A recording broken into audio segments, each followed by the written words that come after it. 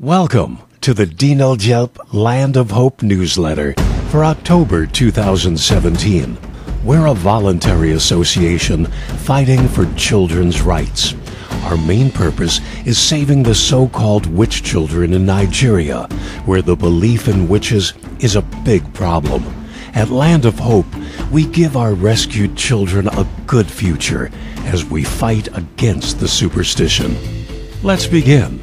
The long holiday that recently finished was quite productive for our kids.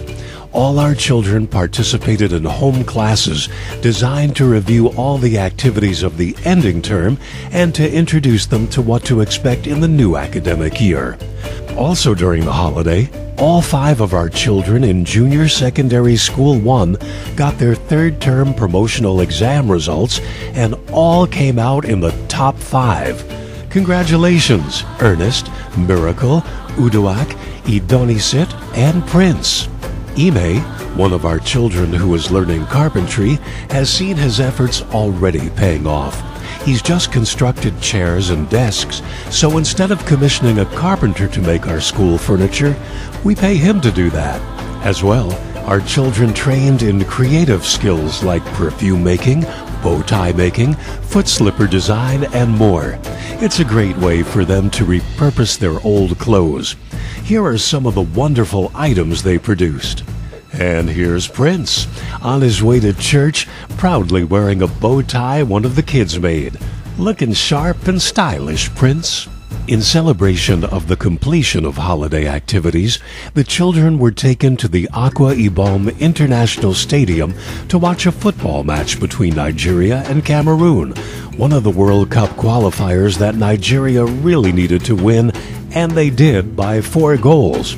Tickets to this exciting event were purchased for each child at Land of Hope so all could attend, a memory they'll never forget. We have arrived at Dharamsala, home to His Holiness the Dalai Lama, a taste of Tibet in India. On September 4th, 2017, Anja Ringgren Loven celebrated her birthday, meeting by personal invitation one of our world's greatest inspirational leaders, the Dalai Lama.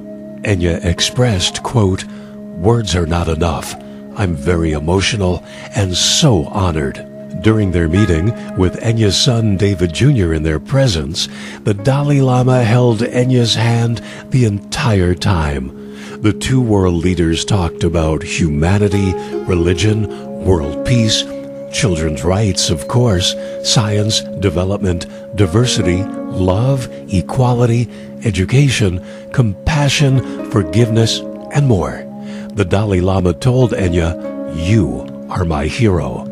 Anja's humble response, "I am just one human being."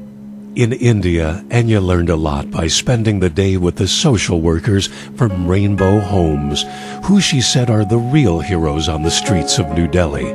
Walking around, seeing drug-addicted and homeless children and families living under railways was heartbreaking. Anja commented, "When we as organizations come together, an important platform is created for sharing ideas and goals on how we can make the world a better place for children."